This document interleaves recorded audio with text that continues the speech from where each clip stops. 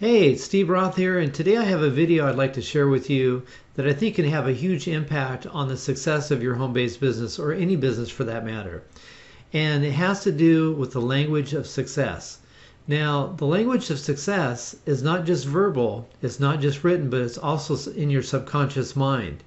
And that's why personal development, reading books, listening to audios, and surrounding yourself with successful people that are doing what you want to do and having the levels of success that you want to have is critically important.